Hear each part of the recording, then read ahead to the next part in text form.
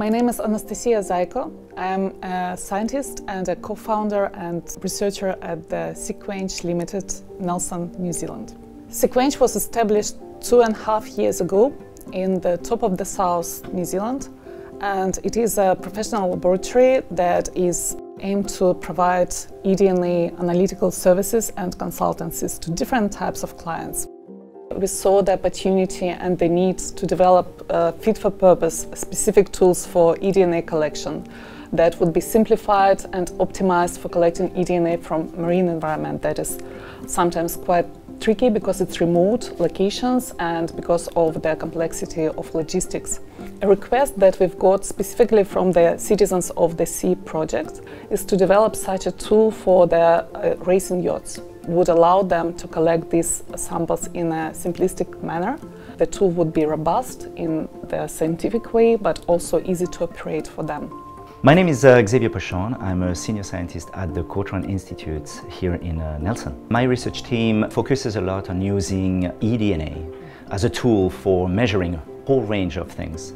We first purchased MiSeq instrument, and it worked perfectly well and allowed us to start with the projects and engage with the new clients. So to address this increasing need into different types of analysis and different types of services, we upgraded our fleet of instruments and purchased NextSeq 1000. It allows us now not only to improve our high throughput capacity for the general meta-barcoding metagenomic analysis, but also provide genomic sequencing. We enjoyed our experience dealing with the Illumina's technical support, and any question we get or any technical problem we may encounter, all the advice and all the support we get is not only very professional and timely, but also very friendly. We consider to upgrade this instrument further to the NextSeq 2000 and looking forward to it. Citizens of the Sea is a really exciting initiative that was co-founded by the Cawthron Institute and New Zealand Geographics. The goal is to equip a large fleet of seafarers, that includes yachters, racers and commercial vessels, with a fit-for-purpose, user-friendly toolkits to collect biodiversity data at unprecedented scale in the ocean. The creation of a really wonderful little TorpDNA device works extremely well.